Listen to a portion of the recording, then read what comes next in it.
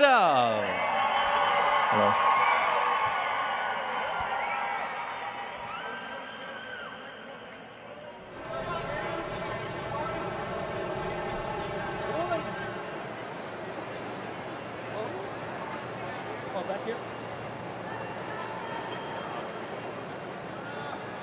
Hello, Earl Nurse from CNN. Yes, just curious, in your preparation, is diet an important part of your preparation and success? How important is what you eat when it comes to your preparation? Well, good morning. Well, I have been not very focused on the diet during all my life, but of course, when you are getting older, every small thing can have a bigger impact. No, obviously, I try to take care about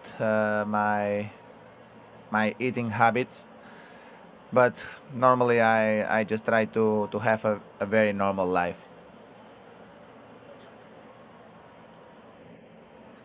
Rafael, how are you? Nabateal's Bill Roden on Sports. Wanted to ask you about that. You've had so many tremendous moments in the U.S. Open. Which match resonates with you the most playing this luxurious tournament?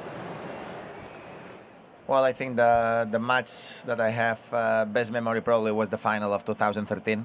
Yeah, have been a so important victory for me after a big and long injury in 2012. Be able to win a Grand Slam here on hard again have been so special for me. Hello. Big four, the big three. First it was Andy, then Stan, now Dominic. Can you talk a little bit about Dom Team and your two, I mean, obviously two great finals with him, but what would it take for him to break into the big four? Well, it's difficult to say, no? He's there already, no? He's the number 4 now.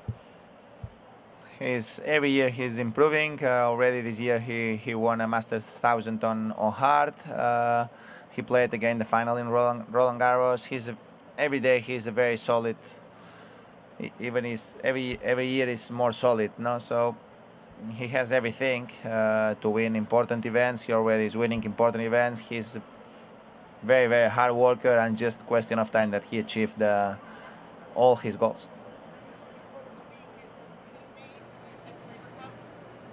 Well, we shared the team in 2 years ago in Prague. It's always great to share moments with him. He's a great man, good human person, and a good friend of mine. Yeah. Do you have an advantage where the draw came out with Roger and Djokovic? I don't know. I have to win my matches to have an advantage, because I only can meet them in the semifinals. I have plenty of work before that to know if I have an advantage or not. So let's see if I am able to do my work for my side. But that's not an advantage or disadvantage. That's part of the draw, and that's part of the of the things that happen when you are number 1, number 2, and number 3. For example, in Wimbledon was the other way. They changed it, and now here is the opposite. So let's see what's going on. Rafa, a lot of people speak about the serve and how much of a weapon the serve is, but people don't talk as much about the return. Could you just talk about how important the return is and how important it is to a player's game and success? On hard course, serve and return are so important. No, that has both shots have a very big impact on the success or not in this sport. No, honestly, I think have a good return and a good serve gives you a very big advantage, because the 2 first shots on the point are decisive, because you play rallies, yes, but every time the game is moving in a more aggressive way. So you need to start the point the right way. If not, you are in big trouble. USTA has a Net Generation Kids Zone here as a big part of Fan Week where kids can play different sports, basketball, football. As someone that played a lot of soccer growing up, how important was that to your development as a tennis player? And how important is it for kids to play a lot of sports in their development as a young athlete? For the kids, the most important thing is to have fun, more than thinking about being professionals in anything. You know, when they are kids, they have to enjoy life. They have to play different sports. They have to enjoy every single day. You know, it's not thinking about they're gonna play soccer because that can help for tennis or not. No, I think that can help to be happier, and that's the most important thing. Then, if they are happier, normally when they go to play tennis, they have a better chance to try their best. Of course, in my opinion, to develop your weapons in different sports, it's better because you have better options and you have the mind more open for all the movements.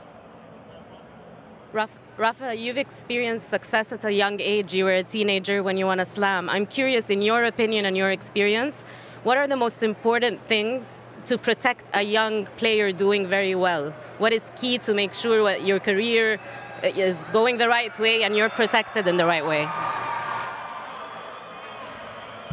I don't know. I think the overprotection is sometimes not good because they are not able to grow with the life is not that easy always, you know, so you need to be prepared for the tough moments. If you overprotect the young kids, then when they're gonna have problems, because in life you're gonna have problems at some point, probably they are not very well prepared. No, so in my opinion, you cannot say, okay, we protect all the problems that you can face at the age of 16, 17, 18. I don't think it's good, because then the development of the kids are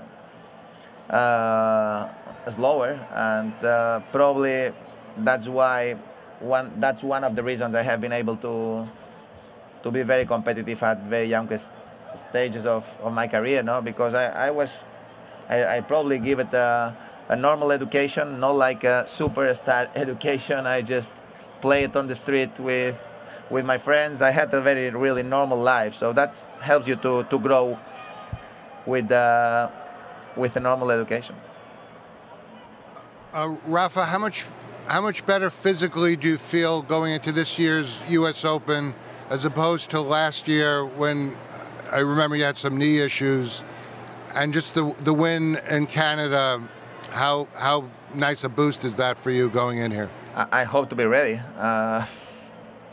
Last year, honestly, I was not that bad. Of course, my feeling on the knees are better this year than last year, but last year the problem was I played 3 or 4 very, very long matches, so that's tough. I think the right way during these days, of course, winning in Montreal helped, and I am ready for the action. Hopefully, remain a couple of days of good practices, so let's see if I'm able to make that happen.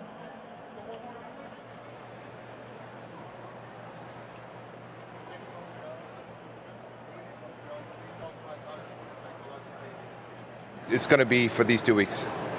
I don't know. I can't predict the future, no. But of course, arrive to the big events with good feelings helps, no. And my last events have been winning Rome, winning Roland Garros, semifinals in Wimbledon, and winning Montreal. So that's positive feelings and positive memories on my mind, no. That helps for the confidence, help for the positive feelings. But at the end, the main thing is arrive here and adapt to the conditions, feel yourself ready, playing well. For the moment, I am feeling well. I think I'm practicing well during the whole week, and now remain a couple of days to just push a little bit more and just try to start the tournament in a good way.